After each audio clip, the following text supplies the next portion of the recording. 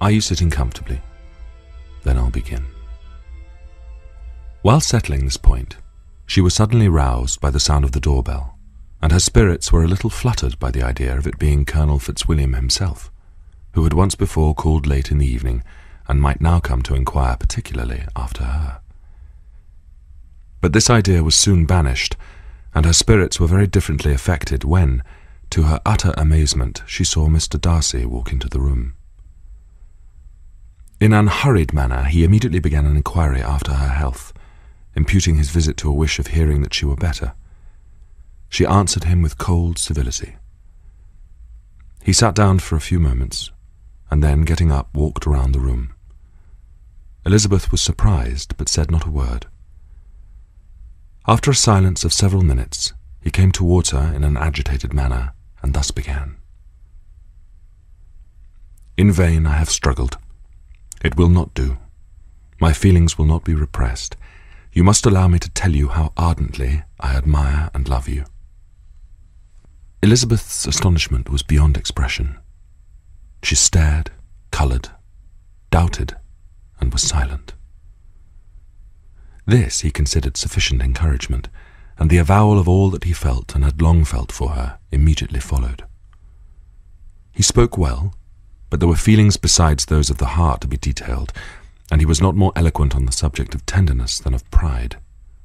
His sense of her inferiority, of its being a degradation, of the family obstacles which judgment had always opposed to inclination, were dwelt on with a warmth which seemed due to the consequence he was wounding, but was very unlikely to recommend his suit. In spite of her deeply rooted dislike, she could not be insensible to the compliment of such a man's affection, and though his intentions did not vary for an instant, she was at first sorry for the pain he was to receive, till, roused by resentment by his subsequent language, she lost all compassion in anger. She tried, however, to compose herself to answer him with patience, when he should have done. He concluded with representing to her the strength of this attachment which, in spite of all his endeavours, he had found impossible to conquer, and with expressing his hope that it would now be rewarded by her acceptance of his hand. As he said this, she could easily see that he had no doubt of a favourable answer. He spoke of apprehension and anxiety, but his countenance expressed real security. Such a circumstance could only exasperate further, and when he ceased, the colour rose in his cheeks, and she said, "In such cases as this, it is, I believe, the established mode to express a sense of obligation for the sentiments vowed, however unequally they may be returned. It is natural that obligation should be felt, and if I could feel gratitude, I would now thank you, but I cannot. I have never desired your good opinion, and you have certainly bestowed it most unwillingly. I am sorry to have occasioned pain to anyone. It has been most unconsciously done, however, and I hope will be of a short duration. The feelings which, you tell me, have long prevented the acknowledgment of your regard can have little difficulty in overcoming it after this explanation."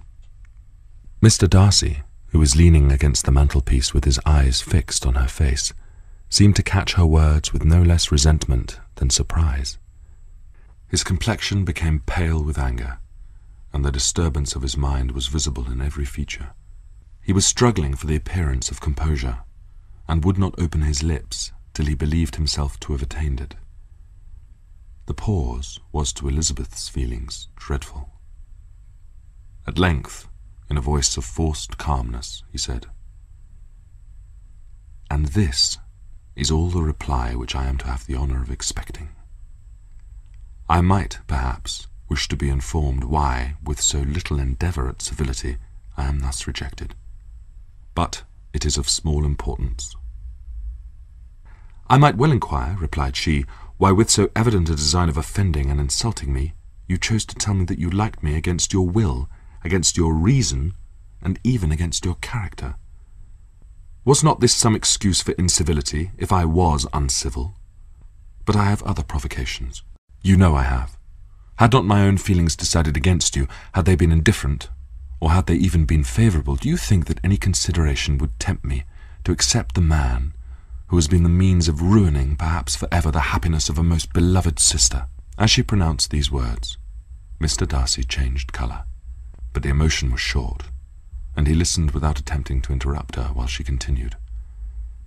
"I have every reason in the world to think ill of you. No motive can excuse the unjust and ungenerous part you acted there.